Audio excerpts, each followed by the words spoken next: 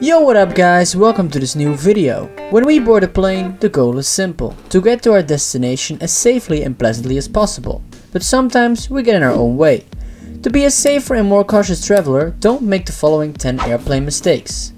Avoiding some of these behaviors will keep you from getting on your fellow flyer nerves. Avoiding others could even save your life. And therefore we present today the top 10 things you should not do on an airplane. Number 10. New medication. Where would you rather be when you discover that Ambien makes you hallucinate or that you're allergic to your new iron supplement? At home, with easy access to your doctor and a local hospital? Or in a metal tube hurtling 35,000 feet above the Pacific? Never take a medicine in flight that you haven't already taken for a test run at home. Number 9. The safety briefing. I know, the briefing is boring, you've heard it a million of times, and you already know how to buckle a seatbelt. As tedious as it seems, though, the information could save your life one day. At the very least, take a few seconds to figure out where the nearest emergency exit is and how many rows away it is from your seat. In a dark or smoky cabin, you'll want to be able to count the rows by touching the seat as you make your way towards an exit. Number 8. Jokes about bombs. No one is going to laugh at your one-liner about guns, weapons or anything else that could be taken as threatening. Particularly not the flight attendants, who have the power to remove you from a flight if they think that there's even the slightest chance that you might pose a security risk. Note, the same advice goes to the customs people and TSA agents. Number 7. Reclining your seat. One of the biggest debates in the travel world is whether it's okay to recline your seat. Whichever side of the issue you take, I think all of us can agree that once the food and drink cart starts rolling down the aisles, it's only courteous to make sure your seat is upright so the person behind you can have a full access to his or her tray.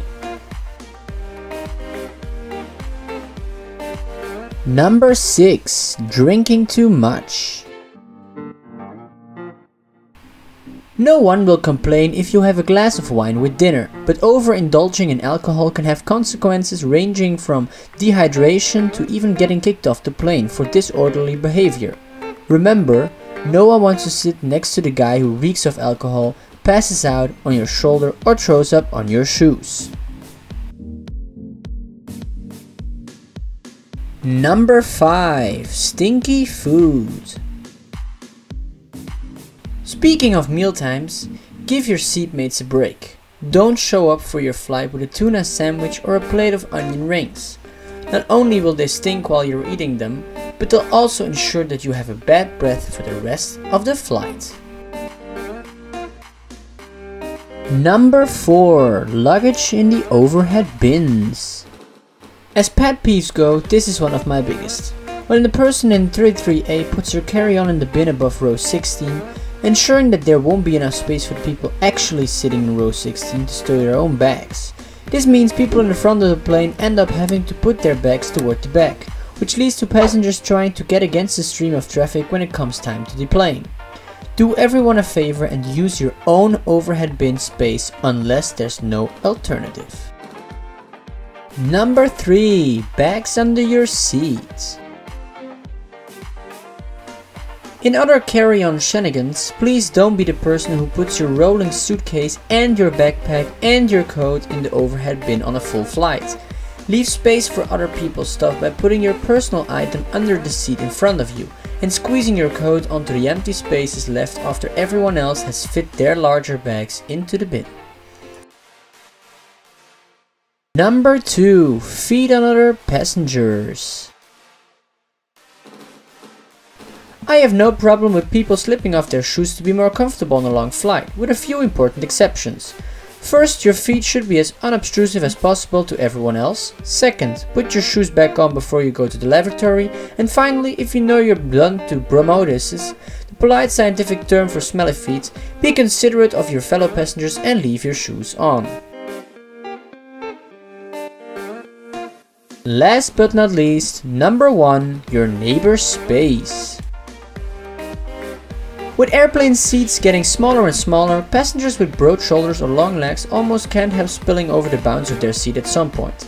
But I'm speaking out against intentional behaviors like manspreading, hogging the armrest, or flipping your ponytail over the back of your seat, so it obscures the video screen of the person behind you. Your neighbors paid for their space too. Respect it.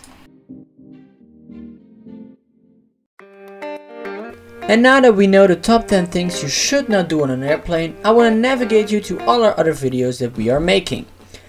Please subscribe to my channel, press that like button if you liked the video, and leave in the reactions down below what's your frustration on an airplane. I want to thank you all for watching and hope to see you next Wednesday. Bye bye guys!